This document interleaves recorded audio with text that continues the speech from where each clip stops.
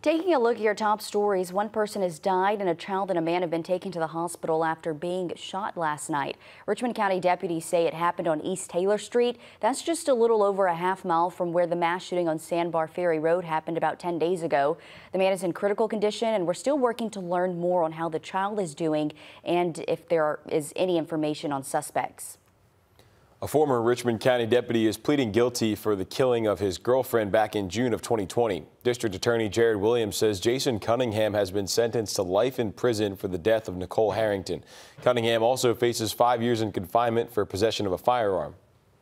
Today, South Carolina senators will take up a House-passed version of the Senate's 6-week abortion ban. Last week, the House passed it after a more than 23-hour debate. Senators will decide if they accept the changes the House made and send the bill to the governor or reject it and work on a compromise with the House. The bill would include exceptions for life of the mother, rape, and fatal fetal anomalies. Currently, abortion is legal in a state before about 20 weeks into a pregnancy. A Richmond County Sheriff's Office lieutenant is officially announcing his campaign for Aiken County Sheriff. Lucas Grant looks to face off against current Aiken Public Safety Officer Marty Sawyer. Grant will make his candidacy official tonight at 6 o'clock at the Smith Hazel Recreation Center on Kershaw Street. It comes months after current Sheriff Michael Hunt announced his retirement and endorsed Sawyer in the race.